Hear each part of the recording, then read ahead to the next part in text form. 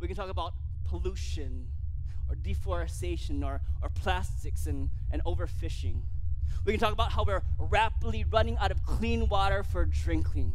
We can talk about our obsession with convenience and consumption and materialism. We can talk about our tendency to wage war. And these are all really important issues because they affect us as citizens within our respective regions. But as far as the entire Homo sapiens species is concerned, nothing holds a candle to the threat of global climate change.